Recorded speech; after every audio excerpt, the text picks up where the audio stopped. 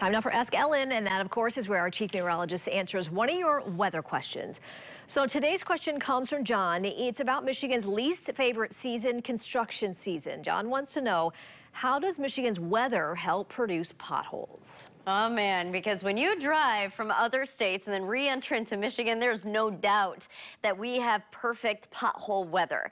So let's talk about what creates a pothole and then talk about Michigan in general. So first things first, if we just look at a road structure, basically we have a surface course, a shoulder, which is the side of the road, and then underneath that we have a base course and a substrate course. So all of this stacks up to give us our normal road, right?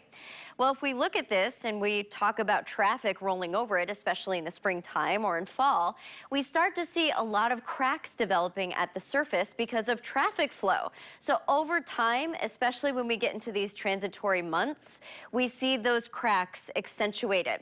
Now, especially during springtime and fall, we have problems because of rainfall. Rain will seep through the cracks and water will pool under the surface of some of those top layers. And then once the freezing temperatures kick in, these pockets of rain freeze. That forces the weakness in the road upward. All it takes is another thaw-out day for that to leave a gap underneath the top of the road, and here comes the traffic again, forcing some of those weaknesses down into a pothole shape. Here's the thing.